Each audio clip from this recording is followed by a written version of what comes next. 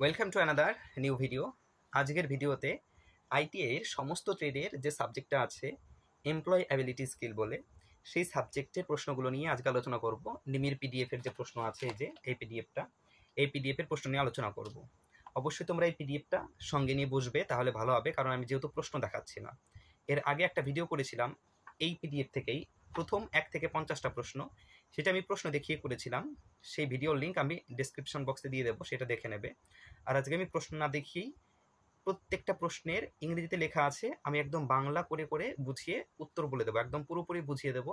শুধুমাত্র ভিডিওটা দেখবে আর প্রশ্নটা কাছে থাকলে সেটা তাকিয়ে থাকবে প্রশ্নের দিকে, আর আমার কথাটা শুনবে, তাহলে দ্বিতীয়বার আর পড়তে হবে না, এমনভাবে পড়িয়ে দেবো। আর ভিডিওটা পুরো দেখবে, আর ভিডিওটা দেখার পরে কেমন লাগলো সেটা জানাবে। আর একটা কথা, এইটা যে আমি প্রশ্ন দেখে একটা ভিডিও করেছিলাম আর আজকে একটা ভিডিও করছি, এটাতে প্রশ্ন দেখাচ্ছি না। তো আমি কোনভাবে ভিডিও করলে তোমাদের সুবিধা হয় সেটা অবশ্যই জানাবে, যে প্রশ্ন দেখিয়ে নাকি এইভাবে বলে বোঝালে।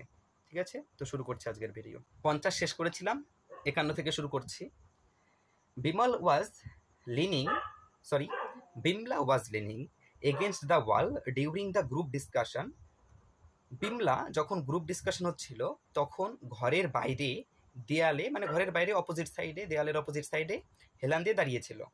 লিনিং মানে হচ্ছে ঝুঁকে থাকা বা হেলান দিয়েও থাকা, মানে কান পেতে ছিল এক কথায়। Which aspect of discussion did she miss? এই যে ডিসকাশন হচ্ছিল, এই ডিসকাশনের কোন অ্যাসপেক্টটা বা কোন উপাদানটা সে মিস করছিল? যখন ডিসকাশন হয় তখন লোকজন একসঙ্গে এক জায়গায় বসে, তারপরে আলোচনা করে, কিন্তু বিমলা কোথায় ছিল? ঘরের বাইরে ছিল। তাহলে তার যে প্রেজেন্টেশনটা সেটা মিস করছিল।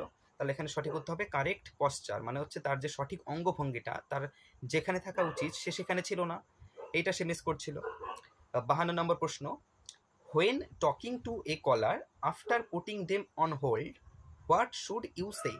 তুমি কারো সঙ্গে একটা ফোনে কথা বলতে বলতে গুরুত্বপূর্ণ কোনো একটা কাজে 1 মিনিট হোক, কয়েক সেকেন্ডের জন্য হোক, তুমি গিয়ে কাজটা করে আবার ফিরে আসলে, এবং তোমার ওই যে যার সঙ্গে কথা বলছিলে সেটা হোল্ডে রাখা ছিল।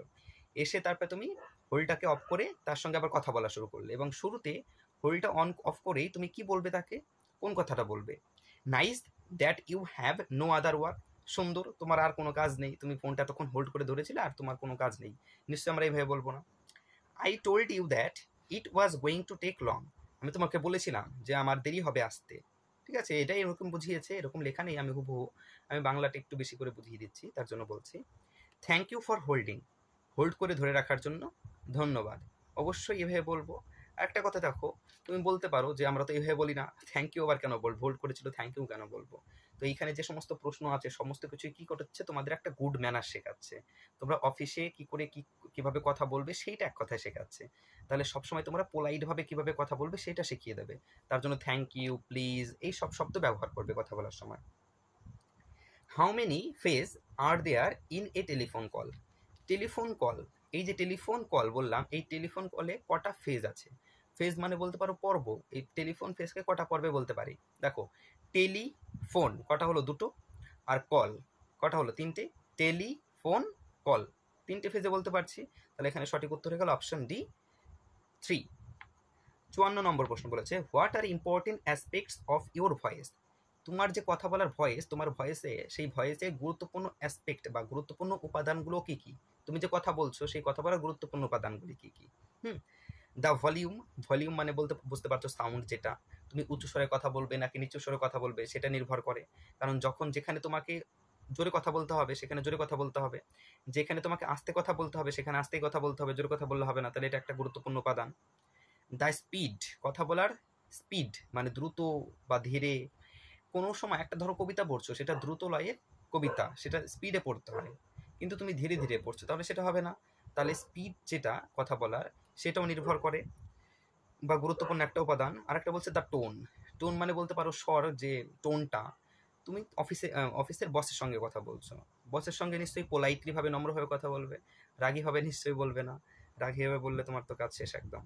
তাহলে এখানে সঠিক উত্তর কী হবে? অল দ্য অ্যাবভ, মানে এই সবগুলোই কথা বলার তোমার ভয়েসের গুরুত্বপূর্ণ উপাদান।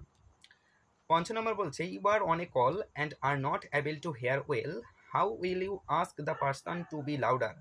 তুমি একজনের সঙ্গে ফোনে কথা বলছো, ফোনে কথা বলার সময় তুমি তার আওয়াজটা শুনতে পাচ্ছ না, এবার তুমি তাকে কিভাবে জোরে কথা বলতে বলবে? Can you speak loudly? তুমি কি জোরে কথা বলতে পারো? নিশ্চয়ই এভাবে বলবো না। তাহলে তাকে অপমান করা হবে। আর আমি তোমাকে কি বলেছি, গুড ম্যানার শেখাচ্ছি, এখানে গুড ম্যানারের উত্তরটা ধরতে হবে। Could you please speak a little louder, তুমি কি একটু জোরে কথা বলতে পারবে? অবশ্যই এইভাবে বলবো যে দয়া করে তুমি কি একটু জোরে কথা বলতে পারবে। দেখো দয়া করে পোলাইটলি ভাবে, সবকিছু উত্তরটা হবে পোলাইটলি ভাবে। তাহলে এখানে সঠিক উত্তর হলো option B. 56 number, you are having a conversation with your colleague, তুমি তোমার কলিগের সঙ্গে কথা বলছো, and then your phone Rings, এবং ঠিক তখনই তোমার কল আসলো, ফোনে কল আসলো। হোয়াট উড ইউ সে, তখন তুমি কি বলবে, কলিগকে কি বলবে? You will ignore the call, তুমি কি কলটাকে ইগনোর করে দেবে কথা বলছো বলে কলিগের সঙ্গে? না, হবেই না, কলটাকে ইগনোর করতে হবে না, তাহলে এটা একটা খারাপ দিক হয়ে গেল, এটা গুরুত্বপূর্ণ কল হতে পারে। You will request your colleague two wait and you answer the important call, তুমি তোমার কলিগকে কি বলবে, দয়া করে তুমি একটু অপেক্ষা করো, আমি আমার গুরুত্বপূর্ণ ফোনটা রিসিভ করে নিই। তাহলে এটাই হচ্ছে গুড ম্যানার, তাহলে এটাই হচ্ছে সঠিক উত্তর, অপশন বি। 57 নম্বর প্রশ্ন, when giving negative information, negative information যখন তুমি দেবে ওভার ফোন কলে, মানে ফোনে কাউকে নেগেটিভ ইনফরমেশন দিচ্ছ, তখন হাউ শুড ইউ স্পিক, তখন তুমি কিভাবে কথা বলবে, বা তোমার তখন কিভাবে কথা বলা উচিত? দেখো প্রথম অপশন বলেছে জাস্ট স্পিক, শুধু বলে দেবে। স্পিক লাউডলি, জোরে জোরে বলবে। দেখো নেগেটিভ ইনফরমেশন দিচ্ছি, তাহলে নিশ্চয়ই আমি জোরে জোরে বলবো না। Should not answer the call at all, এটার সঙ্গে কোনো মিলই হচ্ছে না। তারপরে বলছে শুড বি পোলাইট, কি বলেছে, শুড বি পোলাইট, মানে নম্রভাবে বলা উচিত। তাহলে এখানে সঠিক উত্তর কি হবে, যে শুড বি পোলাইট, তুমি যখন নেগেটিভ ইনফরমেশন দেবে তখন নম্রভাবে দেবে। তাহলে অপশন ডি হয়ে গেল সঠিক উত্তর। 58 নম্বর প্রশ্ন, choose the odd word, ode মানে কি? ওড মানে হচ্ছে অমিল, এখানে যে শব্দগুলো দিয়েছে চারটে, এর মধ্যে যেটা অমিল, মানে বাকি তিনটের থেকে অমিল আলাদা, সেইটা তোমাকে বাছতে হবে। দেখো কি কি বলেছে এখানে, প্লিজ বলেছে, প্লিজ মানে জানোই অনুরোধ, দয়া করা, দয়া করে বলতে আমরা ব্যবহার করি। সরি মানে দুঃখিত, পেপার মানে কাগজ, পেপার, আর থ্যাঙ্কস মানে ধন্যবাদ।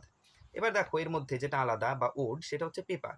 কিভাবে আলাদা হলো, দেখো বাকি যে তিনটে ওয়ার্ড রয়েছে, প্লিজ, সরি, থ্যাঙ্কস, এগুলো আমরা কমিউনিকেশন বা আমরা কারোর সঙ্গে কথা বলার সময় ব্যবহার করি, এগুলো হচ্ছে একটা ম্যানারের হিসেবে ব্যবহার করা হয়, যে থ্যাঙ্কস ধন্যবাদ, কেউ কিছু একটা দিল, সরি বললাম, তারপরে কি বলবো, প্লিজ, এভাবে ব্যবহার করি। কিন্তু পেপারটা একটা পদার্থ, কাগজ একটা, তাহলে এটা হয়ে গেল আলাদা জিনিস। পরেরটা 59, fill in the blank with the right word, সঠিক শব্দ দিয়ে শূন্যস্থান পূরণ করো। The company dash goods to Vietnam, the company dash goods to Vietnam, company ভিয়েতনামে কি করে, কোম্পানি ভিয়েতনামে মালপত্র কি করে, নিশ্চয়ই বাই, ফল, গোস কোনোটাই হবে না, কি হবে, এক্সপোর্ট, অর্থাৎ কি করে, এক্সপোর্ট করে, আমদানি করে। 60 নম্বর প্রশ্ন, what will be the right statement for, statement মানে হচ্ছে বিবৃতি বলতে পারো। তাহলে বলছে এই যে এই কথাটা বলা আছে, এই কথাটার সঠিক বিবৃতি কোনটা হবে, স্টেটমেন্ট মানে বিবৃতি, বা স্টেটমেন্টের মাথায় রাখো তাহলেই হবে। There is fire in the factory, ফ্যাক্টরিতে আগুন লেগে গেছে।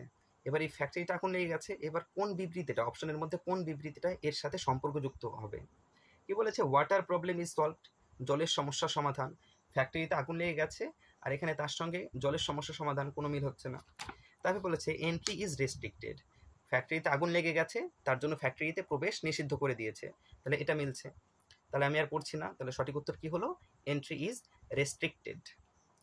61, rearrange the following words to form a sentence, বলছে এই যে শব্দগুলো দেওয়া আছে, এই শব্দগুলো এলোমেলো করে দেওয়া আছে, এবার সাজিয়ে একটা অর্থপূর্ণ বাক্য তৈরি করতে হবে। এবার বাক্য তৈরি করার সময় তোমরা সবাই জানো, প্রথমে সাবজেক্ট হয়, তারপরে যদি হেল্পিং ভার্ব থাকে হেল্পিং ভার্ব হয়, তারপরে ভার্ব হয়, তারপরে কি হয়, মেন ভার্ব হয়, তারপর হচ্ছে অবজেক্ট হয়। তাহলে আমরা খুঁজবো এখানে সাবজেক্ট কোনটা। দেখো কি কি দেওয়া আছে, ওল্ড ম্যান মানে বৃদ্ধ মানুষ, রিডিং মানে পড়া, ওয়াজ মানে হচ্ছে এটা হচ্ছে helping verb, are the news paper মানে খবরের কাগজ। এইবার দেখো এখানে সাবজেক্ট কোনটা, সাবজেক্ট মানে কি, বাক্যে যার সম্বন্ধে বলা হচ্ছে, কার সম্বন্ধে বলা হচ্ছে, ওল্ড ম্যান সম্বন্ধে বলা হচ্ছে, তাহলে কি বলবো, দ্য ওল্ড ম্যান। তারপরে কি বললাম, হেল্পিং ভার্ব হয়, এখানে হেল্পিং ভার্ব হচ্ছে ওয়াজ, তাহলে the old man was. Main verb কোনটা, রিডিং, তাহলে the old man was reading. কি পড়ছিল, নিউজ পেপার পড়ছিল, তাহলে the old man was reading news paper. কোথায় আছে, অপশন সিতে আছে, the old man was reading news paper, বৃদ্ধ মানুষটি খবরের কাগজ পড়ছিল। 62, frame a question for this response, বলছে এই যে কথাটা রেসপন্সটা দিয়েছে, রেসপন্স মানে কি, উত্তর প্রত্যুত্তর দেওয়া বা উত্তর দেওয়া। এই যে উত্তরটা দিয়েছে, এই উত্তরের সাপেক্ষে প্রশ্নটা কি হবে।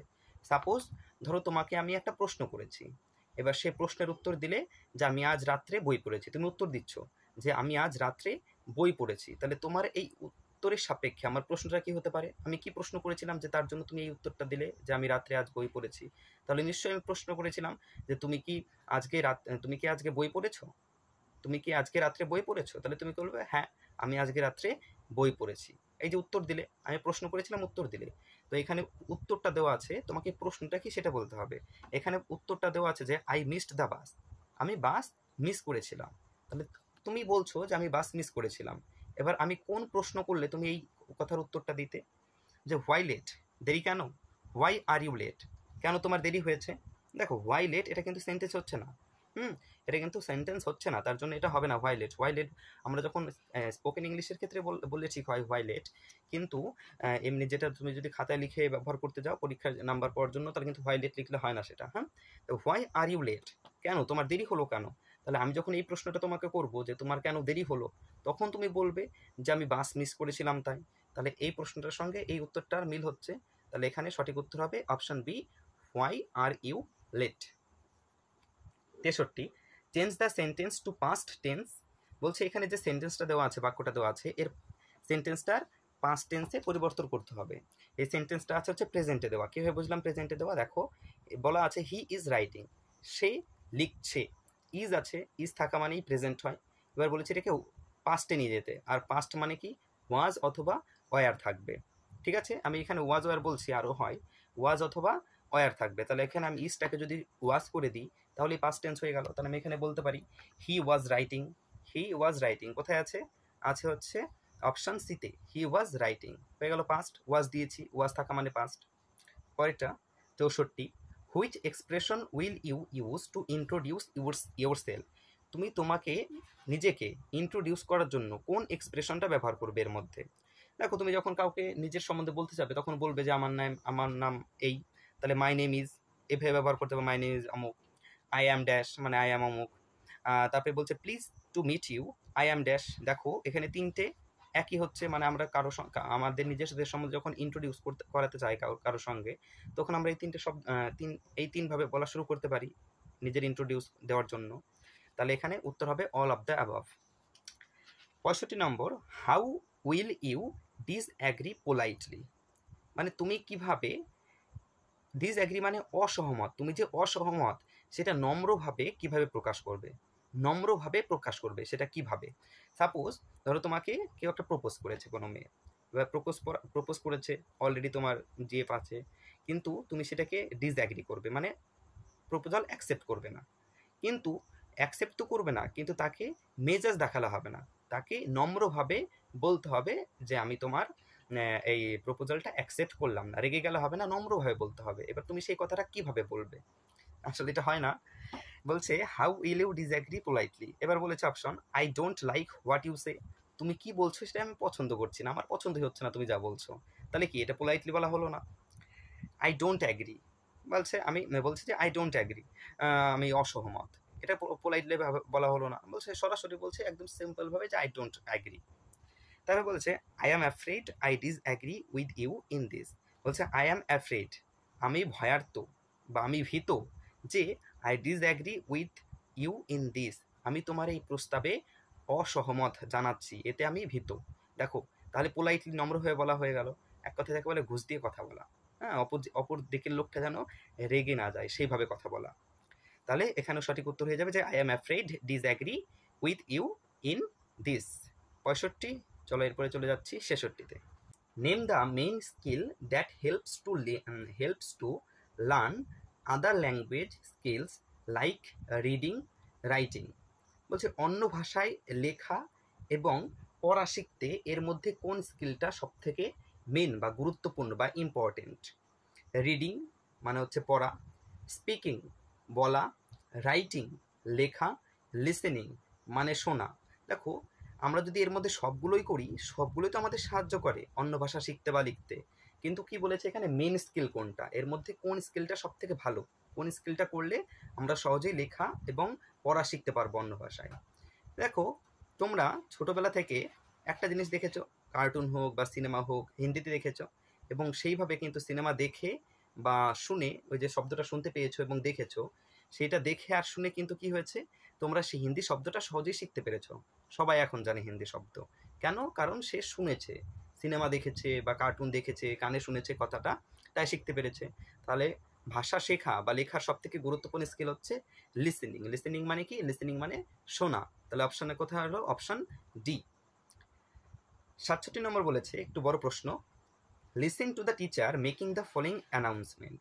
এই যে শিক্ষক মহাশয় এই অ্যানাউন্সমেন্টটা করলো, এই ঘোষণাটা করলো, কি বললো? যে a person of painters, A team of painters are coming tomorrow two paint the walls. একদল পেন্টার মানে রং মিস্ত্রি কালকে মানে আগামীকাল দেওয়াল রং করতে আসবে।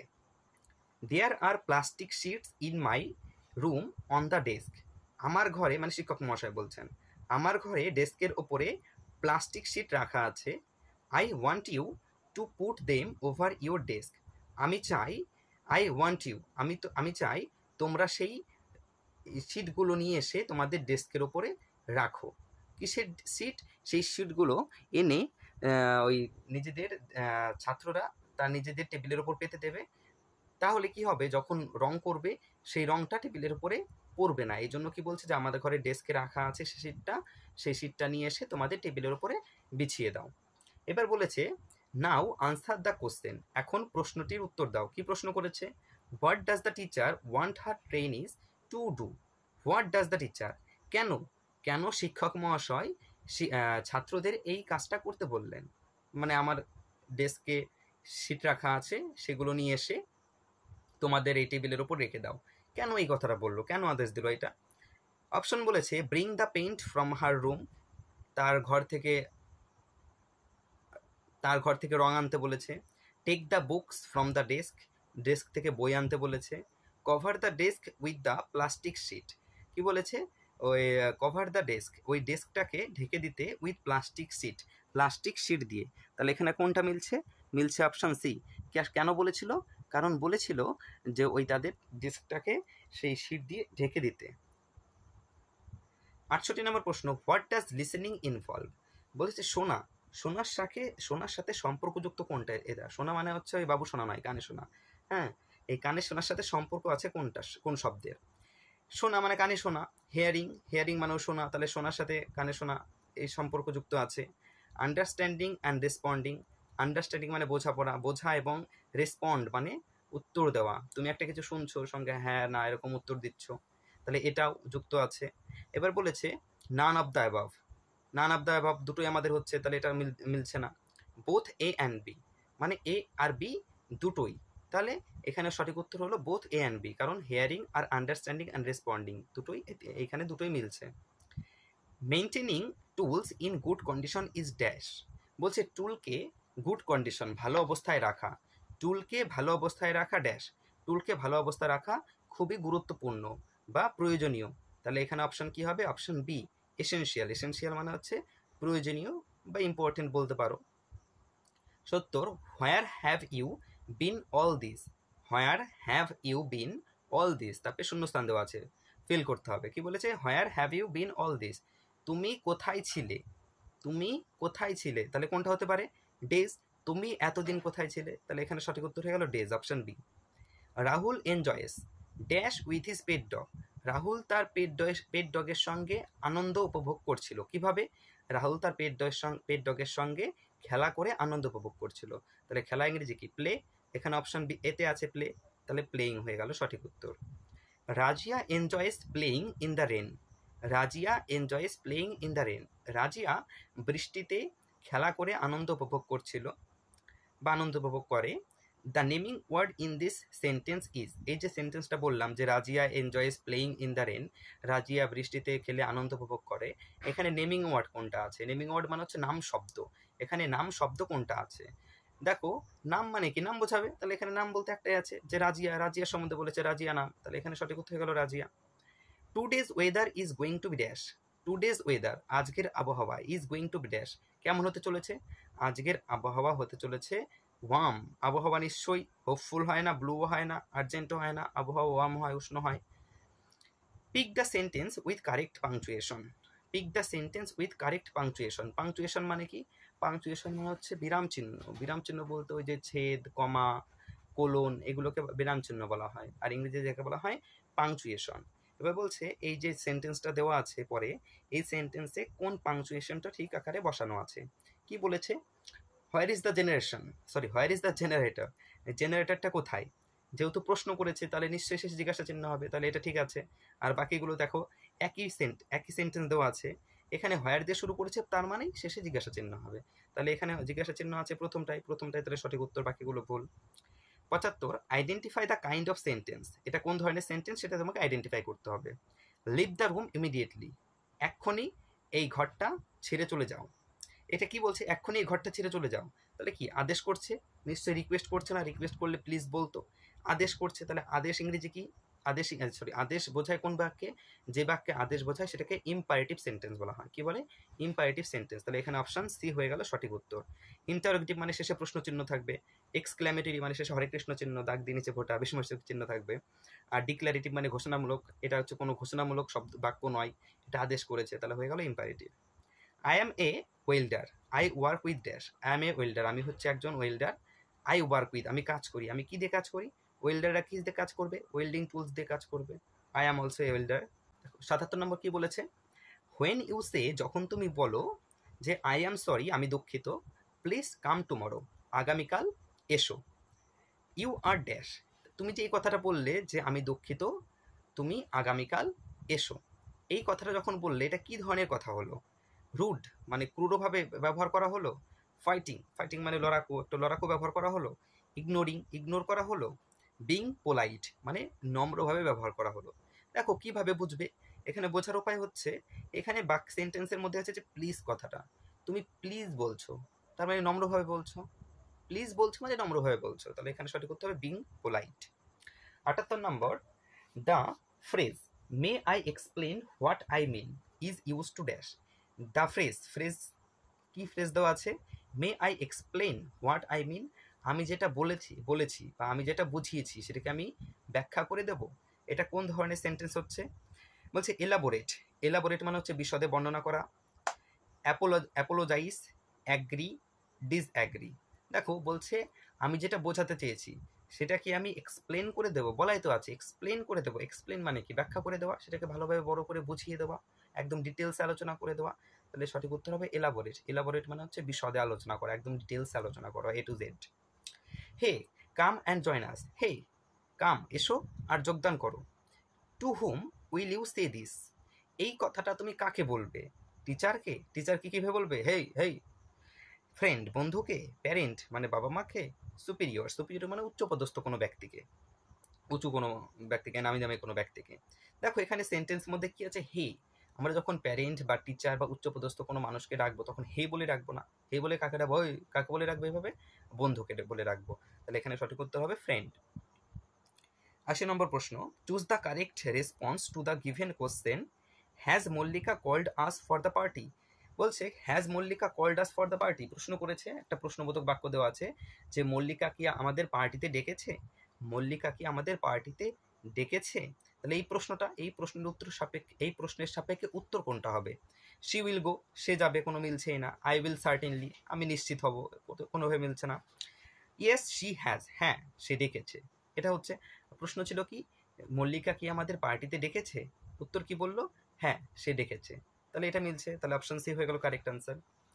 81 নম্বর অর্থাৎ last question, the statement, statement মানে বিবৃতি বা উক্তি, please help me finish this can be use to, please help me finish this, দয়া করে এটা আমাকে শেষ করতে দাও, দয়া করে এটা আমাকে শেষ করতে দাও। ক্যান বি ইউজ টু, এটা কি ধরনের সেন্টেন্স হলো, আমরা কখন বলবো? মেক এ রিকোয়েস্ট, অনুরোধ করা অর্থে, গিভিং অ্যান ওপিনিয়ন, মতামত দেওয়া অর্থে, শেয়ার ইনফরমেশন, তথ্য শেয়ার করা অর্থে।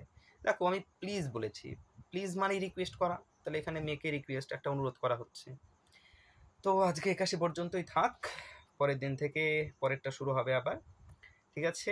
তো আজকে ভিডিওটা এই পর্যন্তই। ভিডিওটা কেমন লাগলো অবশ্যই জানাবে, আর এরকম নিত্য নতুন ভিডিও পেতে চ্যানেলটিকে সাবস্ক্রাইব করে পাশে থাকা বেল আইকন প্রেস করে দেবে। আর আজকের মতো টাটা।